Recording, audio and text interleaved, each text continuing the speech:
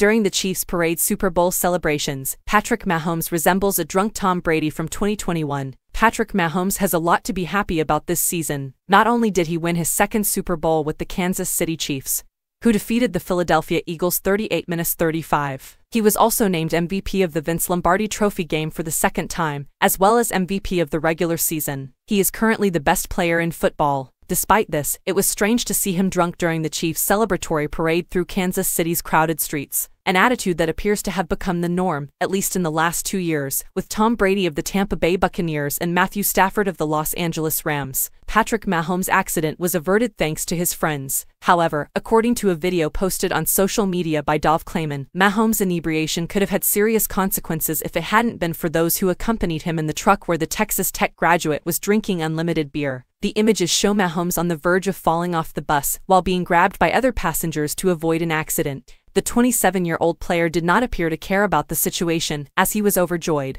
Mahomes' inebriation is impossible to ignore in light of the fact that TB12 ended up in the Bucs' celebration in boats after lifting his 7th Vince Lombardi Trophy in the LV edition against Mahomes' Chiefs. Mahomes has reached the AFC Championship game 5 times in his 5 seasons as the starting quarterback, and he has yet to play in an away playoff game. So, all indications point to a few more championship parades where Mahomes, if he wants to, can continue to get drunk.